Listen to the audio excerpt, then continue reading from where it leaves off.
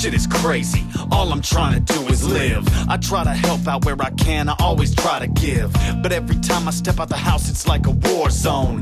People running and screaming and busting on my dome, throwing bricks, talking shit, and hawking spit.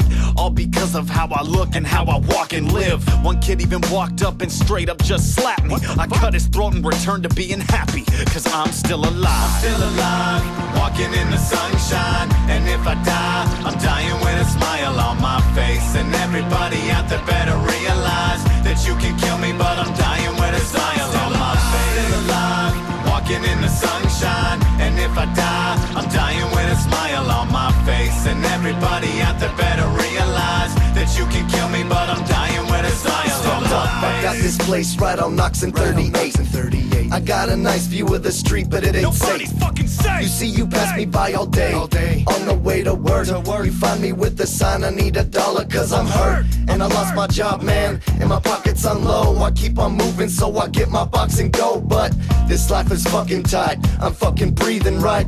And if I'm dead, I'm dying high, cause I'm still alive. Still alive, walking in the sunshine. And if I die, I'm dying with a smile on my face. And everybody out there better realize that you can kill me, but I'm dying with a smile on my face. Still alive, walking in the sunshine. And if I die, I'm dying with a smile on my face. And everybody out there better realize that you can kill me, but I'm dying with a smile on my face.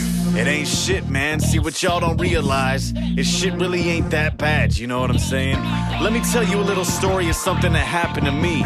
It went a little bit like this. It's like, I got shot in my face like twice. The shitty part about it is who did it. Yeah, it was my wife. I didn't slap her or attack her. I just stood there and laughed and grabbed my face up off the ground and started putting it back. She's a lifeless bitch with no high hopes of faith, talking so much shit she needs a diaper duct tape to her face. I guess the moral of the story is don't worry about the hatred and lies. You got a family here and yes, we're still alive.